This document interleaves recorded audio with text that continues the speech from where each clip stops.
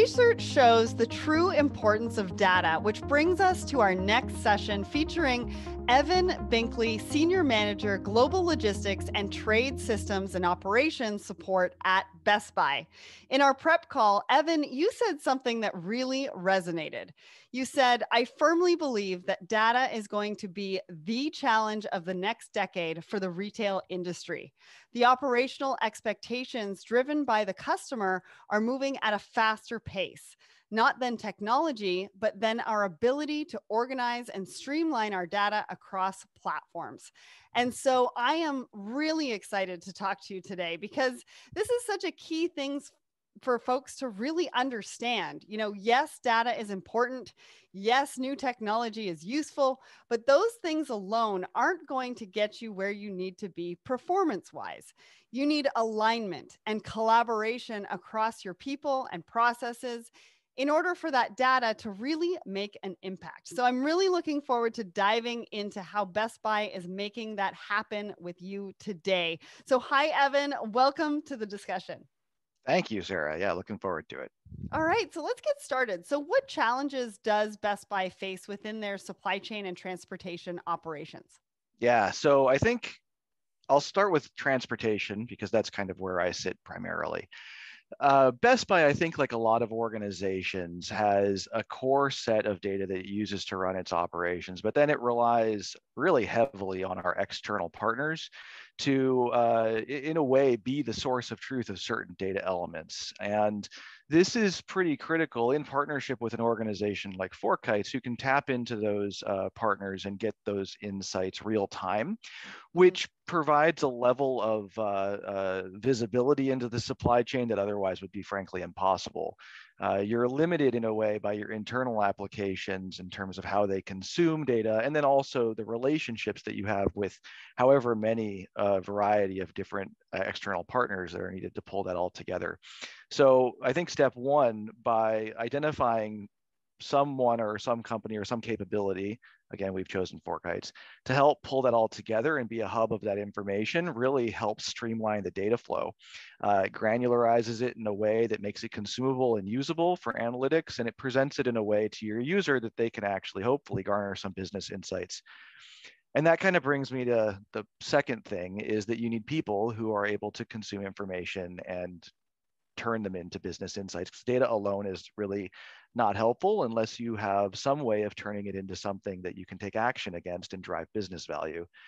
So this, again, not to over lean into FourKites, but they've done a great job with a lot of their reporting and visualizations and capabilities that help us understand what's going on. But there really is a people element to this.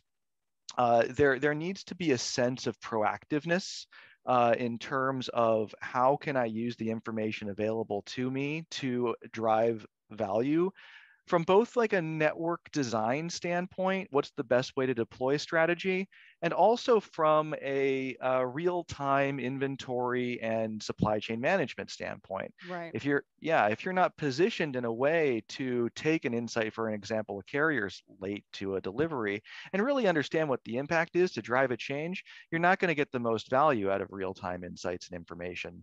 And this is where I think a lot of capabilities like Control Tower and other major initiatives that a lot of in the little retail space are going after, they can fall flat because you need that organizational support to drive to the solution. And then I would say you're off to a good start. If you've got the people and a way to consume a set of data that is lined up properly, you're on the journey. Absolutely. And I love the fact that we are going away from the traditional silos and moving into that collaboration and focusing on people and data all at the same time. So, what did transportation and supply chain data look like for Best Buy before you started working with FourKites? Sure. Well, so FourKites has really helped us move into the execution space with a bit more direct insight into what's going on. So what that means for us is, prior to FourKites, which happened to also line up with some of our TMS and technology implementations, we were very, well, I mean, I almost want to say pen and paper, but really it was a matter of creating as best a plan we could, providing that to our carrier partners, allowing them to execute, and then following up on the back end with insights provided by the same carrier partners. Right. And good human relationships can go a long way, and those kinds of business models can be effective, but you are really leaning heavy into a quite diverse set of analytics, because you're asking, Schneider and Hunt and so on for all of their ideas about how things went, and their KPIs might be structured a little bit differently. Everything's a little bit different, so you really create these knowledge silos, and you create that unpromotable individual, because they're so valued in role and they know their specifics and the deep analytical knowledge of how they work Right. with John, with this particular carrier.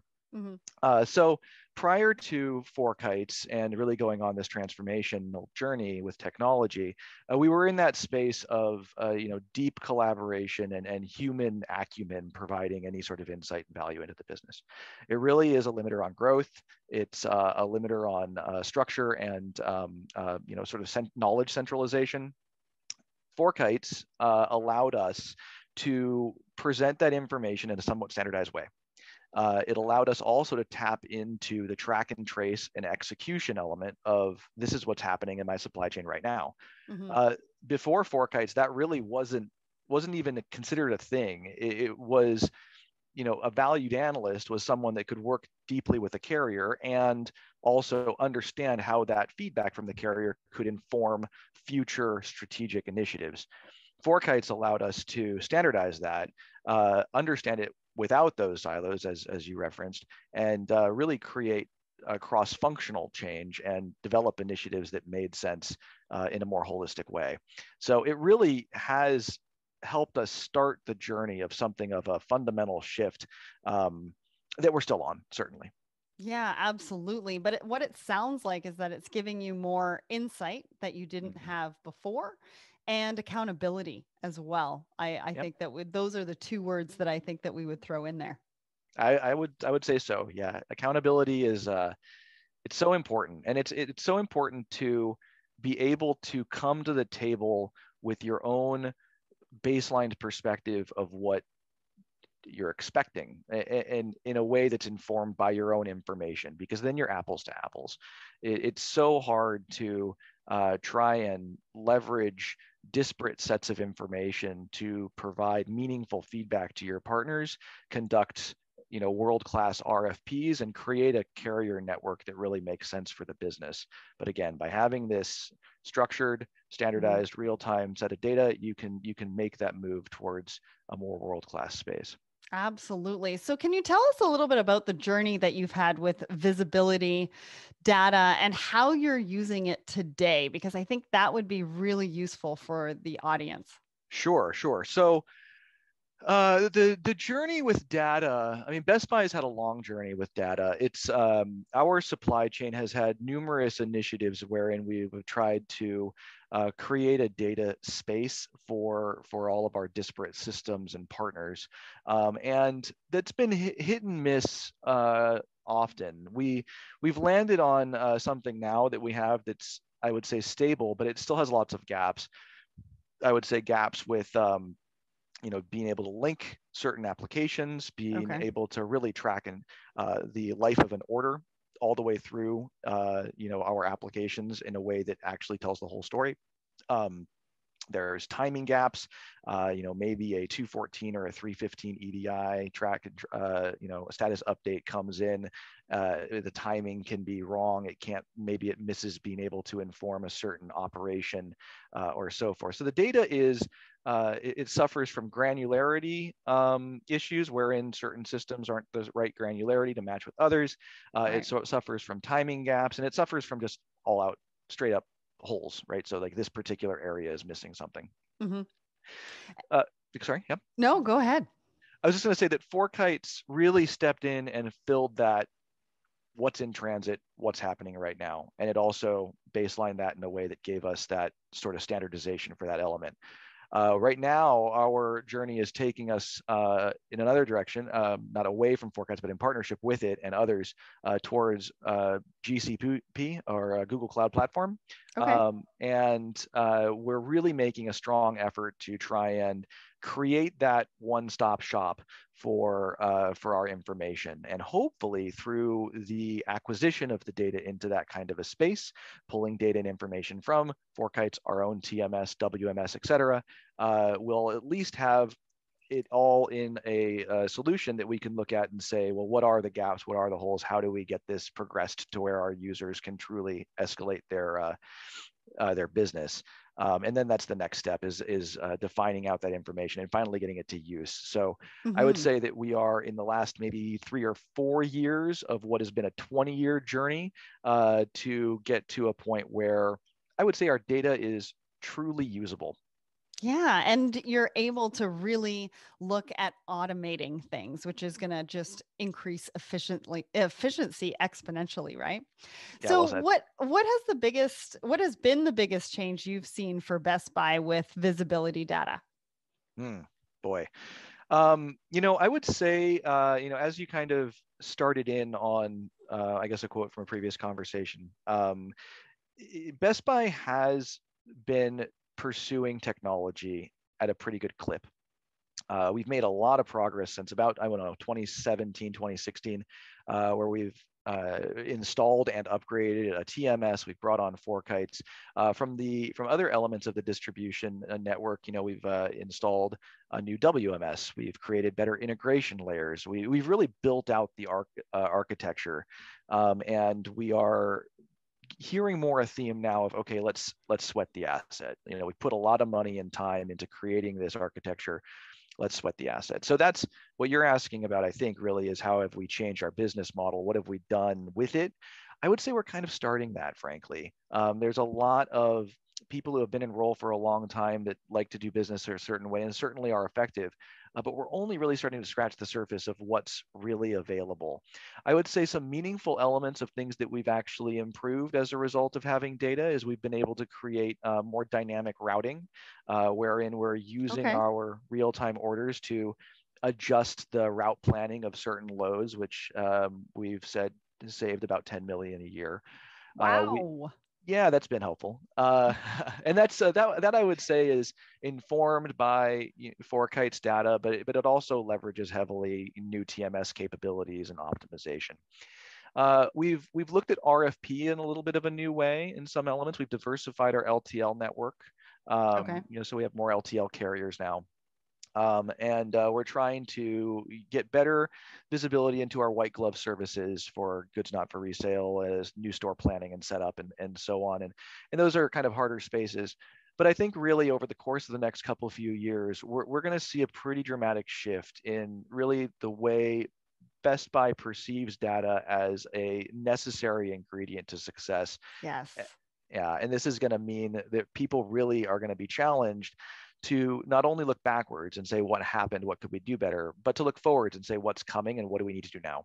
Yes, I love that. So that actually brings me to our last question. What advice would you give to another retail company looking to improve their supply chain operations? Wow, cool question. So I think, and this comes from, I have a lot of background in project management, probably more so than I do in operations, and Okay. moving into operations more recently. But from a pure project deployment standpoint, I would say that if you're looking at these amazing things that are coming out or have been established in the market, you think about like control tower is top of mind for me, Hmm. because we really do need to get folks to step into the use of the Internet of Things and cross-functional visibility capabilities, machine learning, and this is sort of, I feel like where a lot of supply chain organizations are moving towards.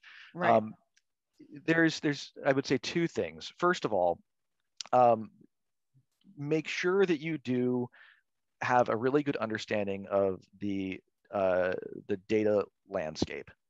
What data do you own? What data do you need from outside?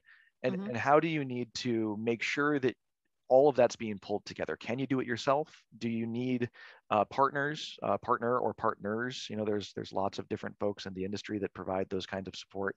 But to really be honest, because it's so hard to consume or acquire, I should say, data from in the transportation space, however many carriers you deal with, potentially the Right. vendors that you're getting shipping to you, Mm-hmm. and so on. If you're in manufacturing, there's a whole other layer of complexity.